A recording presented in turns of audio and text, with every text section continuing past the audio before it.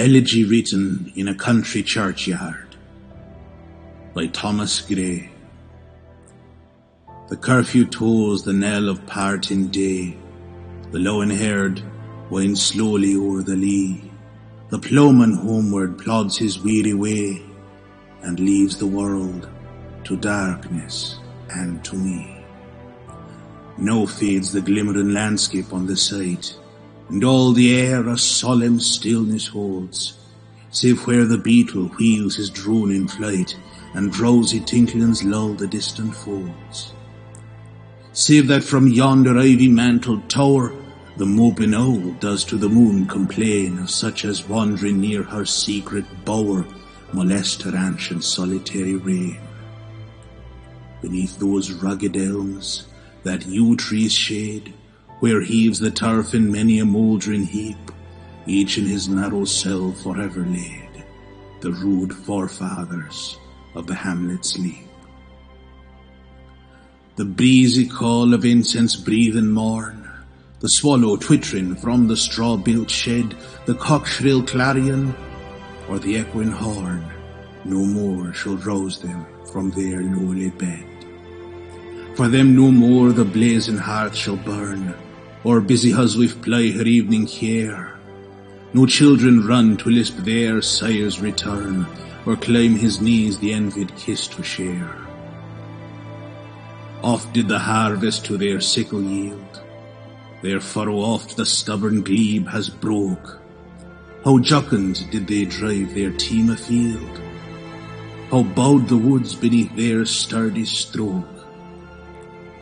Let not ambition mock their useful toil, their homely joys and destiny obscure, nor grandeur hear with a disdainful smile the short and simple annals of the poor. The boast of heraldry, the pomp of power, and all that beauty, all that wealth e'er gave, awaits alike the inevitable hour. The paths of glory lead but to the grave. Nor you, ye proud, impute to these the fault, if memory o'er their tomb no trophies raise, where through the long-drawn aisle and fretted vault the pealing anthem swells the note of praise. Can storied urn or animated bust back to its mansion call the fleeting breath? Can honour's voice provoke the silent dust, or flattery soothe the dull cold ear of death? Perhaps in this neglected spot is laid some heart once pregnant with celestial fire, hands that the rod of empire might have swayed, or waked to ecstasy the living lyre. But knowledge to their eyes, her ample page, rich with the spoils of time, did ne'er unroll. Chill penury repressed their noble rage, and froze the genial current of the soul. Full many a gem of purest ray serene the dark unfathomed caves of ocean bear. Full many a flower is born to blush unseen, and waste its sweetness on the desert air. Some village Hampton that with dauntless breast the little tyrant of his fields withstood. Some mute inglorious Milton here may rest, some Cromwell, guiltless of his country's blood.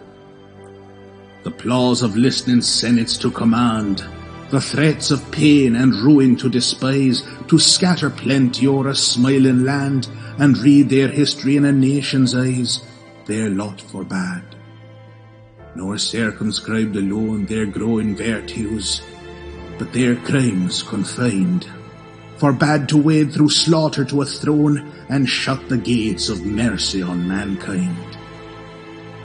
The struggling pangs of conscious truth to hide, to quench the blushes of ingenuous shame, or heap the shrine of luxury and pride with incense kindled at the muse's flame.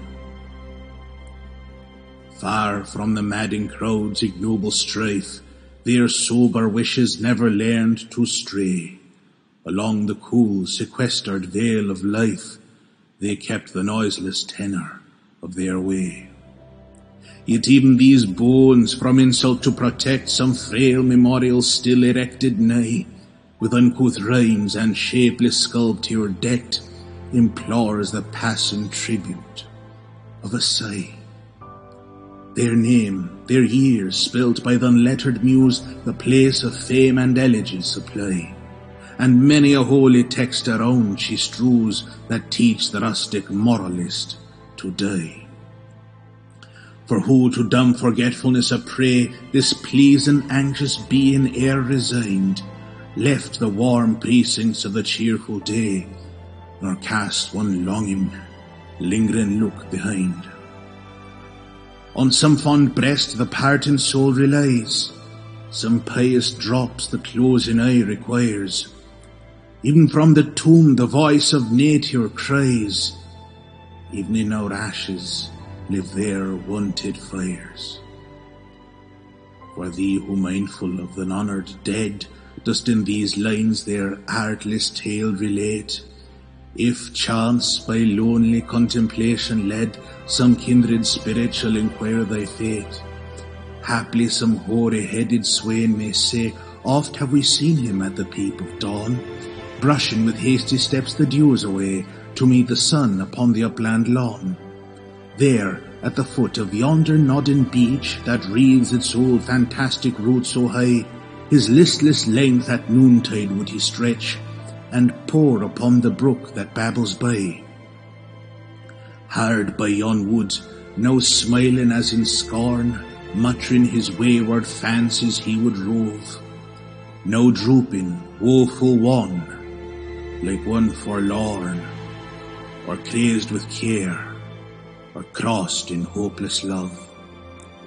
One morn I missed him on the customed hill, along the heath and near his favourite tree. Another came, nor yet beside the rill, nor up the lawn, nor at the wood was he. The next with dirges due in sad array, slow through the churchway path we saw him borne. Approach and read, if thou canst read, the lay graved on the stone beneath yon aged thorn. Here rests his head upon the lap of earth, a youth to fortune and to fame unknown. Fair science frowned not on his humble birth, and melancholy marked him for her own. Large was his bounty and his soul sincere, heaven did a recompense as largely send. He gave to misery all he had, a tear. He gained from heaven, 'twas all he wished, a friend. No farther seek his merits to disclose, but draw his frailties from their dread abode. There they alike in trembling hope repose, the bosom of his Father and his God.